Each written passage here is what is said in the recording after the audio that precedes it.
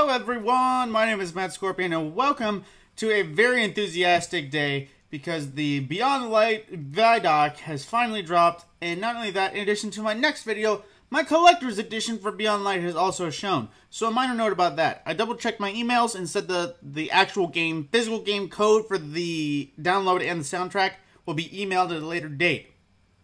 So, moving on from that, if anyone bought the collector's edition wondering where your code is, that's that. So the ViDoc, holy mother, they know how to get hype out of people with trailers. So to basically review, the ViDoc explores a brief glimpse into the story of how the Drifter, the Extra-Stranger, and Eris are coming together to put a stop to Eramis. Even though, well, not even that. We know that's happening. But they show a little bit more inklings. They show more exotics, more weapons, and they showed a lot of care that went into the design of Europa. You know, they cover the landscape, they cover the sound. The sound design apparently was intricate, going on the theme of cosmic ice. And they showed more weapons, more details, and a bunch of other amazing stuff that I would recommend you to go watch for yourself. Most people, they would put it on, but it's a bit longer, so I'm just going to save the runtime. But there's a bunch of cool facts and little things. They talk to you about how there's several secrets beneath the ice, which I always love. That theme of a frozen underworld that you just need to... when you go under the ice, there is so much more to find. And I love those details. Not only that, but they talked about Europa, and all the cool new stuff, the dynamic storm, the new stasis subclasses and all that. But they also mentioned the Cosmodrome coming back and featured that a little bit. So that is always nice. Just because as a D1 veteran, the Cosmodrome is probably the place I spent all of my time. So it's nice to be back in old Thrasha. But aside from that, there's a bunch of other stuff they talk about, aside from Europa and Beyond Light. And this is a spoiler, because this is talking about some details that some might not be appreciative. They revealed what the next season of Destiny is. Now, for those that don't know, with the new seasonal model, Shadowkeep released, and then Season of the Undying kicked off after that. So that's actually going to happen. The seasonal events are going to pick up a week after the... Yeah, burp came on, sorry. A week after the DLC launches, and there's a roadmap involved. I'll throw that up right now for those who need to see it and take a quick little pause to look at it.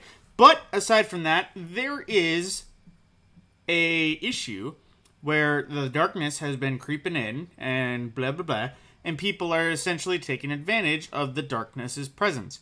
Xivu Arath, who, for those that don't know in the lore, is Oryx's other sister. Not Savathun, she's another sister. He had two siblings. She's the other one. Now, basically, she's taken to build an army by corrupting Hive. And the little intro cinematic shows Osiris in the Shrine of Oryx talking to us. And then Aldrin makes his Grand Guardian appearance. For those that don't know, not only was Aldrin killed, he was also revived and became a Guardian. In addition to that, there actually have been steady reports. There was some time in the EDZ, there was some time in the Tangled Shore, blah, blah, blah. But he seems to have found a home with Spider and a bunch of other stuff. So actually seeing not only Aldrin pop in, but discussion of Xivu Arath working with Savathun as a metaphor of Savathun placing dominoes in the line, and the end of the year she's going to start knocking them down. It's really, really got the spine tingling. So aside from that, there's, of course, like I said, the roadmap. Hopefully you paused it on screen. They get to talking about the next seasons and how each seasonal archive timeline will build up to the next DLCs.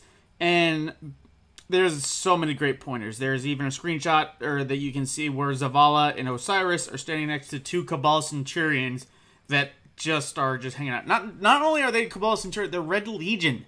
Actually double checking it, they aren't Callus Centurions. They're Red Legion, which I never thought to see them in any sort of friendly light. But aside from that, actually watch the VidDoc. I'll go ahead and just put a link in the description or a card on screen. I forget if I can do the cards, but either way, watch it yourself. You will get hyped like crazy. Because if you're a Destiny fan, you will. Because I am, and I am. But aside from rambling sentences, my name is Matt Scorpion. Be on the lookout for my next video that will actually be showing my stupid face on the internet, because I got my collector's edition and this is the first one ever that I've been able to actually buy in time, because every other one sold out before I could even try. But aside from that, I will see you in the next video where, like I said, you'll be able to see my stupid face. And I will see you then.